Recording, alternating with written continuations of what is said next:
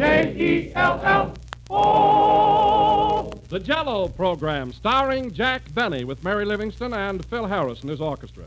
The orchestra opens the program with I Love to Whistle from Mad About Music.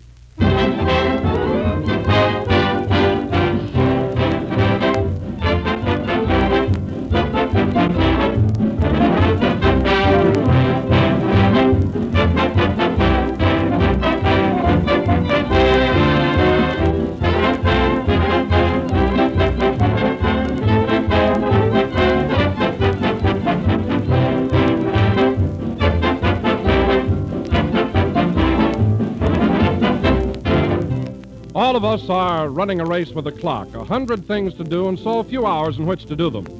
Well, here's one good way to save time and save money, too, and that's to serve Jell-O often. For Jell-O is delightfully simple to prepare. It takes only a moment to dissolve, and it's quick setting. You can put a mold of Jell-O in the refrigerator before you go out shopping in the morning and take out a delicious dessert at lunchtime. And Jell-O is one of the most inexpensive desserts you can serve, for a package costs only a few cents. No matter which flavor you choose, you can be sure of an easy, economical, and attractive dessert every time. For Jell-O brings you that delicious, extra-rich fruit flavor that rivals the fresh fruit itself. So be sure to insist on genuine Jell-O when you buy, and buy it often, serve it often, for Jell-O is a grand dessert.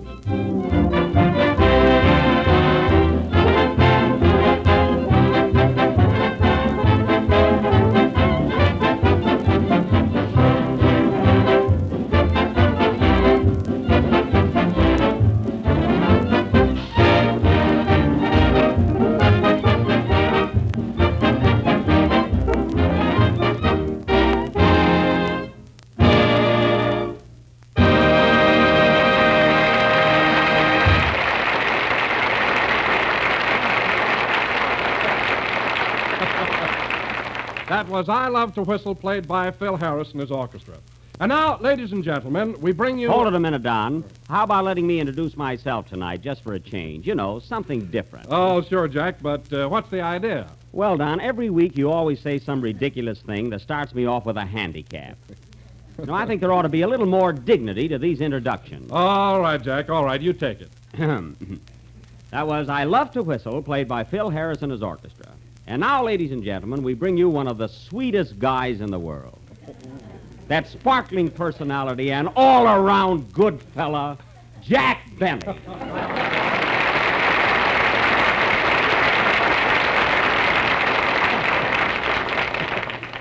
Thanks, Jack. It's all right, kid. You deserve it.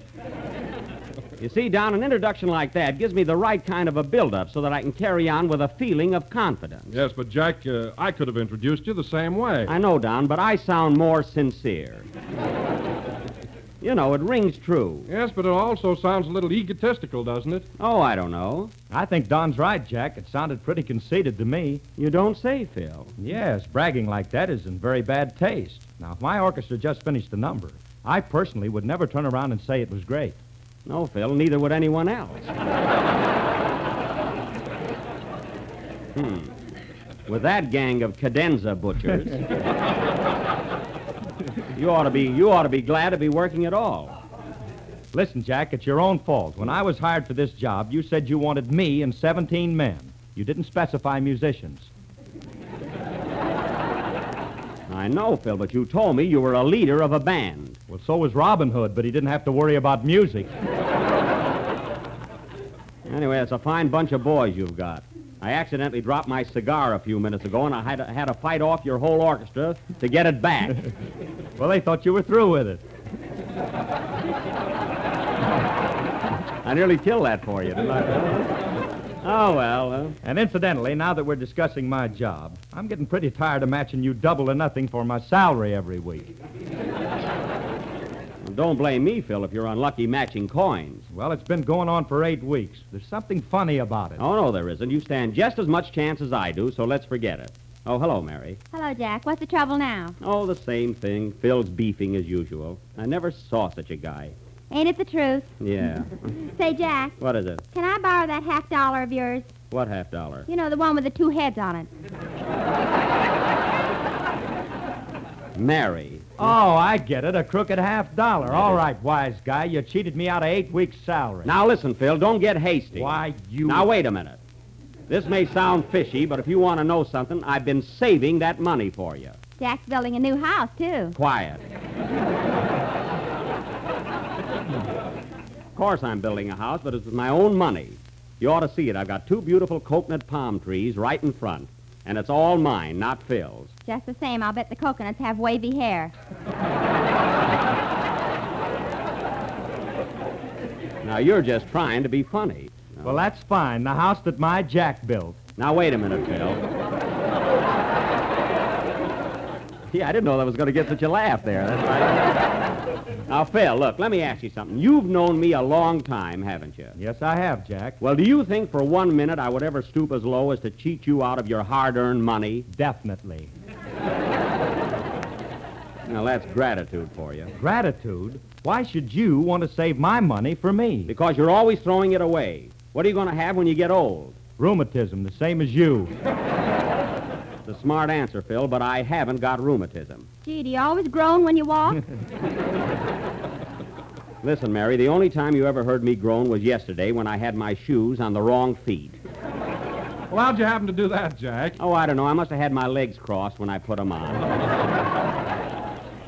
Not meaning to change the subject, Jack, but what about that dough you owe me? Well, Phil, I don't want to have to prove my honesty, but as long as you're so suspicious, here's a bank book with your name on it.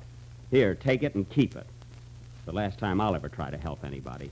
Well, gee, how did I know you were Oh, on the don't left? apologize. Go ahead and play a number. We'll forget about it. Okay. Can you imagine that, Mary? That's appreciation for you. Well, Jack, let me ask you something. Do you save your money? Yes, I do. Save it. Jack even carries it around with him. Oh, Mary, I do not. Then what's that big lump in your sock? That's my long underwear. Well, it's got Lincoln's picture on it.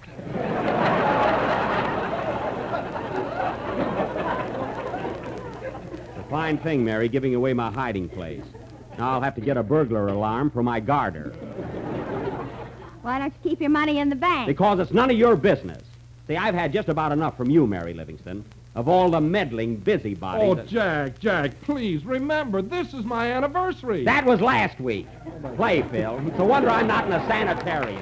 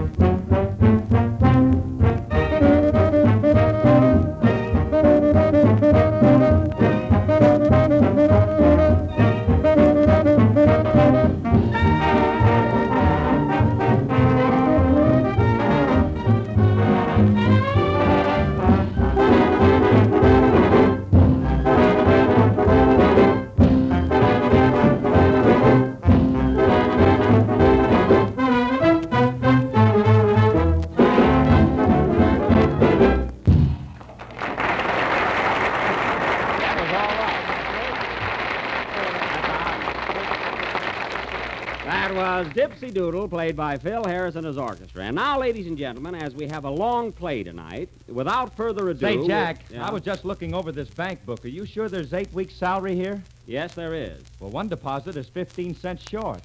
All right, so I had an ice cream soda. It doesn't hurt you to treat your business manager once in a while.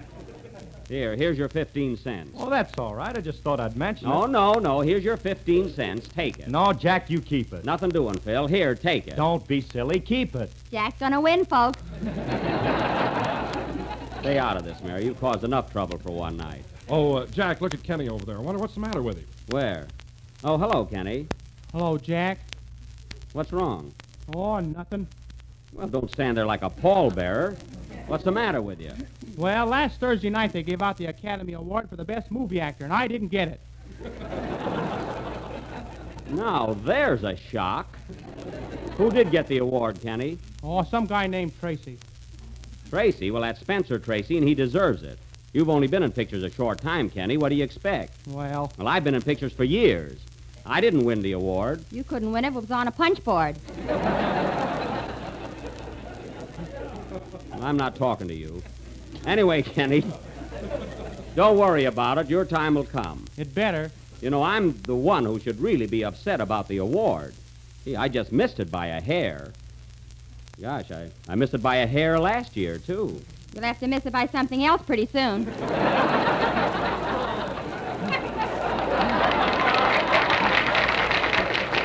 Oh, I don't know. Let me tell you something, Kenny. You have to have a great dramatic part to be eligible for such a high honor. Well, what about that great scene I had in the Goldwyn Follies? The Goldwyn Follies. Yes, you know. That big scene in the lunch wagon where I was eating all those hamburgers. Kenny, you can't get an Academy Award for eating hamburgers. You can't? No. Well, this is a fine country. No, I don't know why I waste my time explaining anything here. You know, Jack, I always thought you did a swell job in pictures. How come you've never been honored with an Academy Award? Well, Don, there's a lot in the part you play. Now, if I'd have been cast in Captains Courageous like Spencer Tracy, I'd have had a good chance. You know, A Story of the Sea gives you a great opportunity for dramatic acting. Well, if you're so confident, why didn't you go over to MGM and try to get the part? I did try. I walked up and down in front of that studio for a month with a sailor suit on. Gee, if they can't take a hint, what can I do? You must have looked silly parading up and down in the sailor suit. Silly, it was embarrassing. The restaurant next door thought I was picketing their navy bean soup.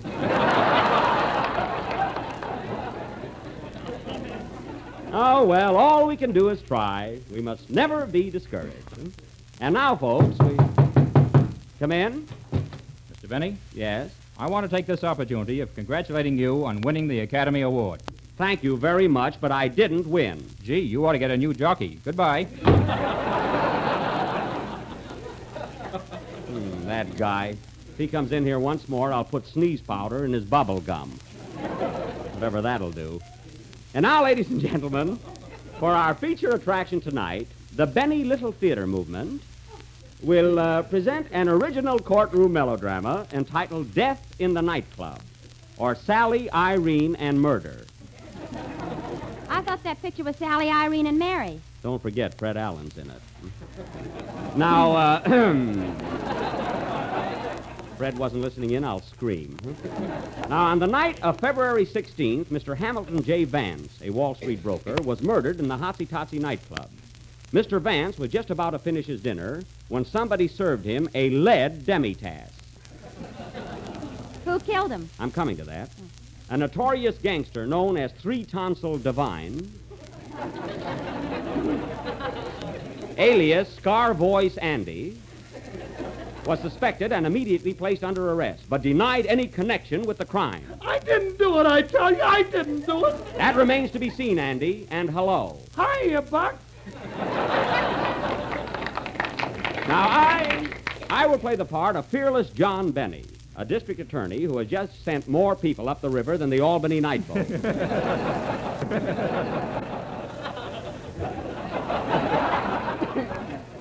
Kenny Baker will be my assistant, which is at least 2 strikes. And Don Wilson will be the attorney for the defense. Say, Jack, ain't I going to be in this? Oh, sure, Phil. You can play the part of the orchestra leader of the Hotsy Totsy Club. Why can't I be the victim so I can lay down? What a lazy guy. You'll be the orchestra leader, and I'll get you a windshield wiper for a baton so you won't have to wave it. All right, the first number will be Singing in the Rain. Oh, shush. What am I going to be, Jack? Well, Mary, you're going to play a double role. First, my sweet little secretary, Millicent Livingston. Ready? Would you like to sign these letters, Mr. Benny? That's very good. And second, that of a hard-boiled nightclub dancer, Gertie La Strip. Try that one. Lay off me a 3rd degree and right, or I'll let you have it, see? My, you're a regular Edna G. Robinson. But, Mary, don't play it quite so tough. Be a little sweeter. I want something between Shirley Temple and a lady cab driver. And now, folks, for our courtroom murder drama, we'll go on immediately after Kenny Baker's song. What are you going to sing, Kenny? Sweet is a song, and I dedicate it to the women of America. All of them? Well, you little masher. Mary, help me stack up these law books, will you, kid?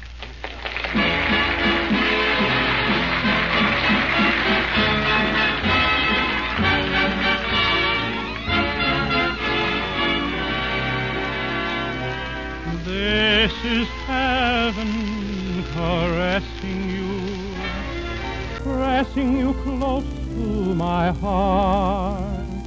Darling, you're as grand as very few are. This is heaven so near to you. I'm in love and I'm making it clear to you.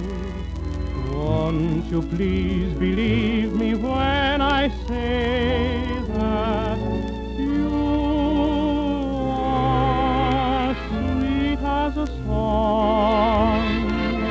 You're as sweet as a song, for you possess all the warmth. You'll always be like the quaint harmony of sweet Adeline. Sweet as a song, you're as sweet as a song. You're a chorus of trees, you're a lovely reprise of Kiss Me Again. Darling, when you're in my arms, nothing could ever go wrong.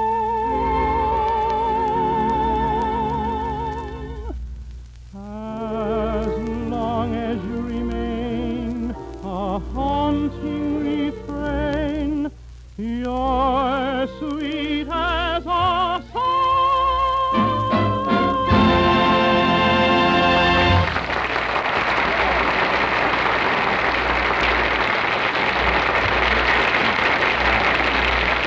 Yes, sir. That was Sweet as a Song, sung by Kenny Baker. And now, ladies and gentlemen... Hey, wait a minute. How was that? Very good, Kenny. And now, ladies and gentlemen... Thanks. Quiet. We will present our dramatic highlight, Death in the Nightclub. The scene opens in the office of the district attorney, Fearless John Benny. It is the last day of the big trial of Three Tonsil Divine, and Benny is making last-minute preparations before entering the courtroom. Curtain, music.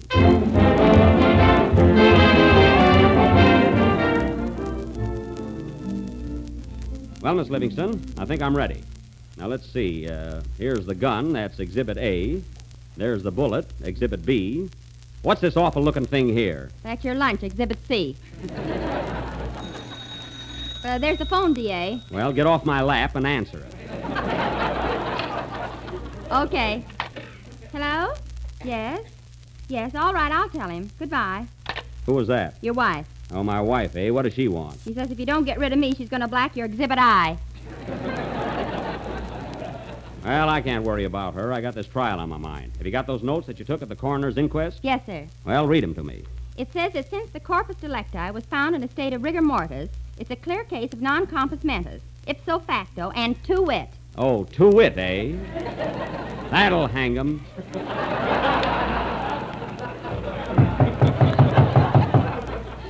Who's there? Kenny Baker, exhibit me. Oh, come in. Well, Baker, did you get those fingerprints I sent you out for? No, but oh boy, have I got a clue. What'd you find out? Well, I was up at the Hotsy Totsy Club snooping around, and the head waiter came over and gave me a kick in the pants. Gave you a kick in the pants? What does that have to do with this case? Well, at least we got footprints. That's fine evidence. Well, come on, Baker. We got work to do. And in less than 3 hours, that jury will bring in a verdict of guilty, or my name ain't Fearless John.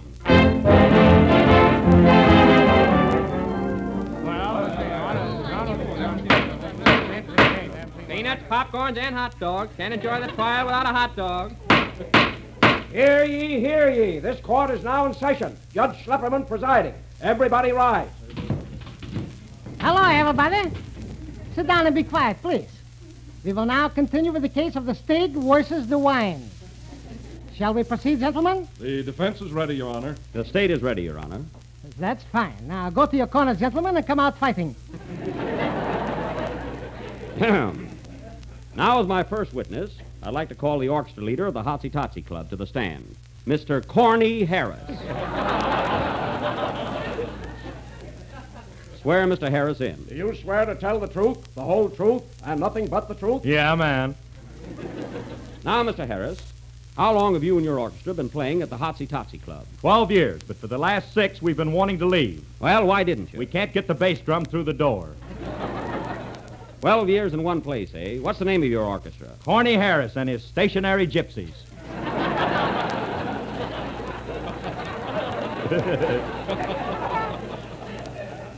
I see. Now listen, Corny.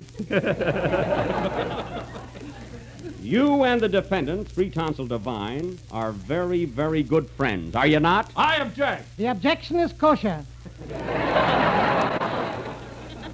All right, then I'll put it this way. Harris, how long have you known the defendant, Three Tonsil Divine? I object. Kenny, you're on my side. Oh.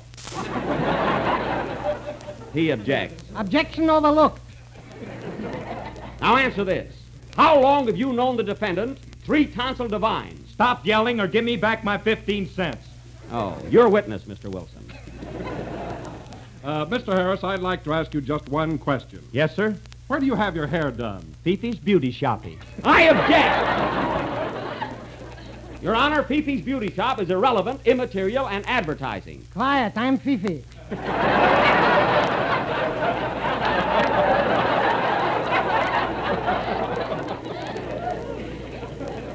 Oh, I see. A sideline, huh? No more questions. Popcorn, peanuts, and programs. Can't tell a district attorney from a crook without a program. Your Honor, the state would now like to call on the dancer at the Hotsy Totsy Club, Miss Gertie Lastrip. Ah, now we're getting someplace. Take the stand, Miss Do Lastrip. you swear to tell the truth, the whole truth, and nothing but the truth? What do you think, big boy? Oh, what a hot patootie. Now, Miss Lastrip, you're a dancer at the Hotsy Totsy Club, is that right? Yes, you mind if I take off my hat? No. And on the night of the murder... You mind if I take off my coat? No. And on the night of the murder, you were dancing, weren't you? You mind if I take off my Yes, coat? I do. Please, let her alone. It's warm in here.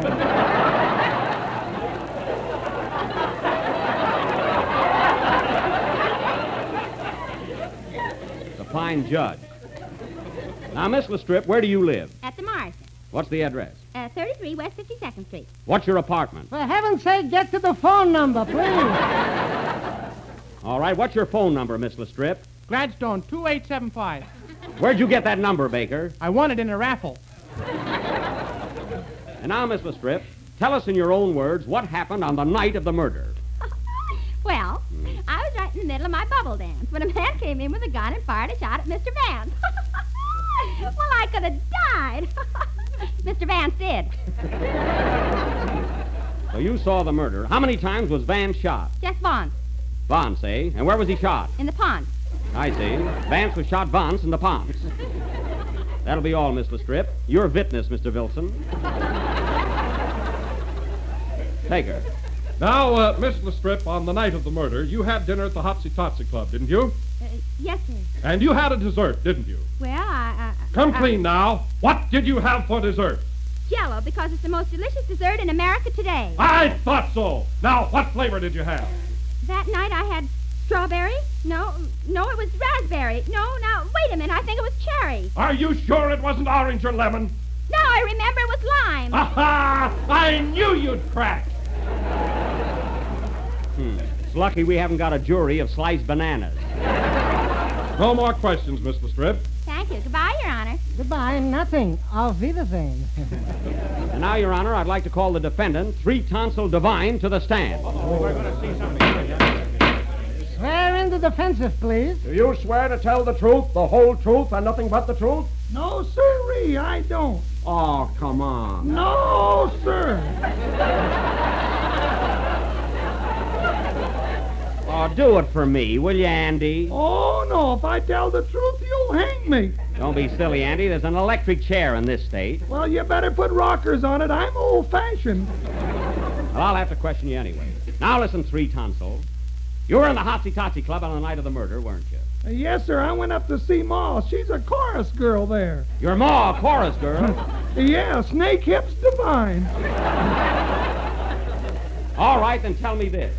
And pull down your pants leg. That won't sway the jury.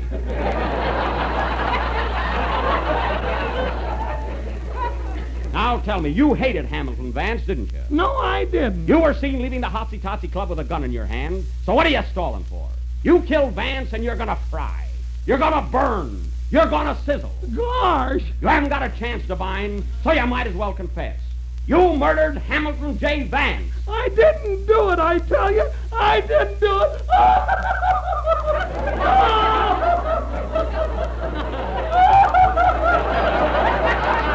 Oh, stop crying. Here, take my handkerchief. Thanks, Buck.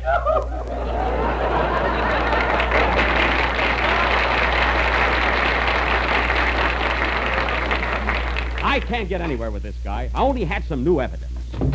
Hey, D.A. What is it, Baker? I was just out in the hall and I met the bartender from the Hotsy Totsy Club. You did? Yeah, he saw everything and he wants to talk. At last, our key witness. Nice work, Baker. Right this way, Mr. Nazaro.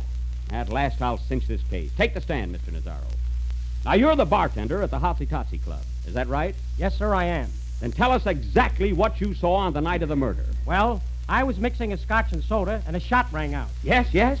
So I looked up, and when I said feet, the force was minute, and went right in to get myself a cigarette and right outside of mine. Of course, I seen it was just faded me, and it felt so bored. And even seen the friend was sitting there, well, sitting a bit. Oh, it was awful. What was awful? I'm telling you, that Mr. Girl seat bit mine. The only secret in the United States is made right of it, but it's small. Look, and ran right wait, into the first. Will you talk English? What did you see? I told you. The famous seat wife was standing on back and went right into the seat to me to sell it. Never said I was fast. What? What was that? Somebody just shot the judge. Hooray! We've got a new case. Play, Phil. Vance was probably a rat anyway.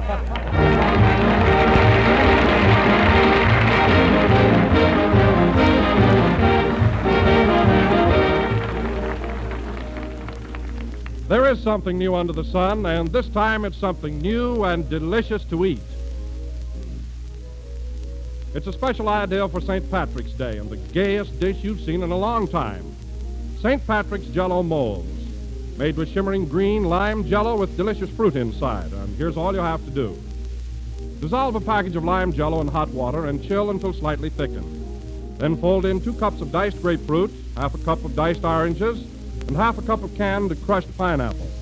Chill until firm, turn out on a platter, and view with pride. A beautiful sea green mold of lime Jell-O with grapefruit, oranges, and pineapple firmly molded inside. And its tangy taste combination that's delicious and refreshing. Because there's extra rich fruit flavor in Jell-O, believe me, your family will go for this grand St. Patrick's Day dessert. So get ready for the 17th. Order some lime Jell-O tomorrow.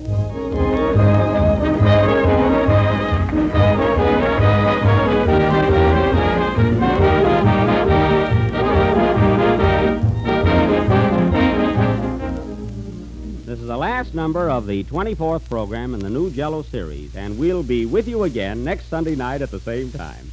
Well, Mary, you were very good tonight. I thought you played that double role beautifully. And just for that, you're going to get 2 checks this week. You mean I get double salary? No, I'm just splitting it. Good night, folks.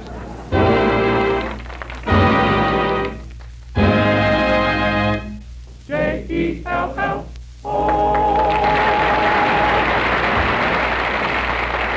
Kenny Baker appears on the Jell-O program through courtesy of Mervyn LeRoy Productions. The tune Sweet as a Song is from Sally, Irene, and Mary. Whistle While You Work is from Snow White and the Seven Dwarfs. This is the National Broadcasting Company.